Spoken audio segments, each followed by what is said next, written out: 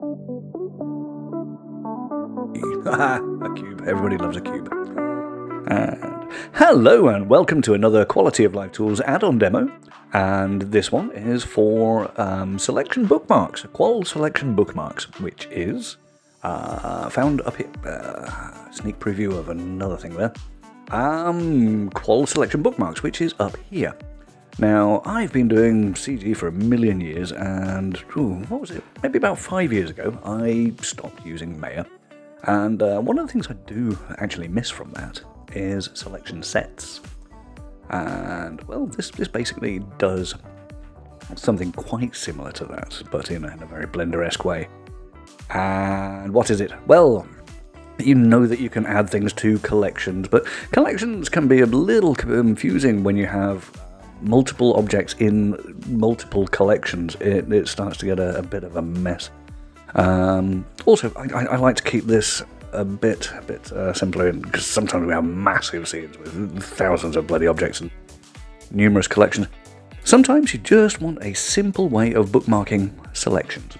So, say for example, we just want to remember those two monkeys later because we have a billion other things in the scene. So, add. So now we have a bookmark. Let's call these two back monkeys. There we go. And so you continue doing whatever you're doing, and then later on you need to select those again. Those two monkeys are selected. You can say add a third one with a plus, and it adds that one to the selection. So now you can select those three. Just the cube, maybe, just to add that. Let's have just cube. Alright. So again, you can just quickly select anything that you've bookmarked to be selected later.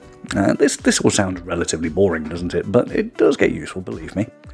In those two, maybe you just want the diagonal ones later. You regret having this one as part of the selection, so you can remove him from there. And obviously, now it just selects those two instead. Now, the thing is, collections can't take care of other selections types, and that's where things really come into play, because say for example you want to do just some work on the eyeballs, and you find yourself doing this repeatedly, making these selections again and again and again. So it would be nice to be able to remember that as a selection. So add another bookmark, and we call this one eyeballs. And those are the eyeballs just for this Suzanne in the foreground, so whatever you're doing over here, blah blah blah. If you want to go back to that, click, and it goes into edit mode because you had faces, and selects those faces directly. And as before, we can add other things to that selection or not. Obvious. It does what it says on the tin. It really should behave exactly as you expect it to. This works for vertices as well. Let's go into vertex selection. So maybe you just want those two of this Suzanne over here. Add a bookmark for those because I'm going to be editing those later. Ear bits. Alright. Now, as you can see here, what we have is an identifier for what kind of selections those are as well. So it remembers that when you made that selection here, it was two objects. So it goes into object mode and selects those two objects. So you don't have to really think about what you were doing at the time. You don't really have to think about whether you're in object mode or edit mode or blah blah blah. It takes it there for you. And this, as you can see, is a point, a vertex. These are faces, these are objects.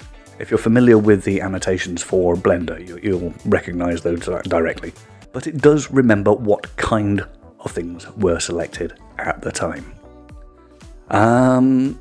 You cannot, for example, add this Suzanne object to a vertex selection.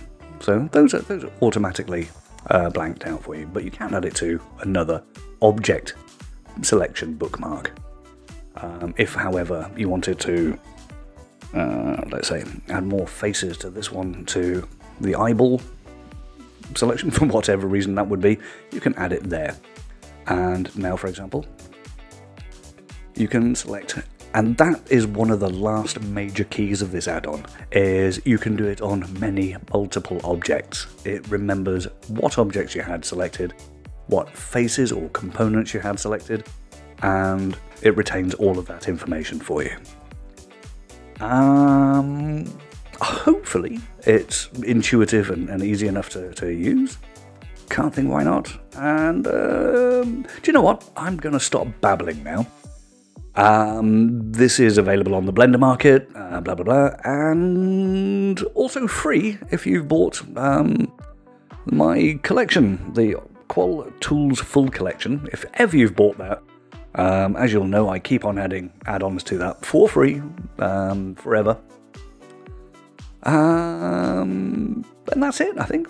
Do you know what? I'm going to stop before I babble any further. Thanks for bearing with me, and bye-bye for now.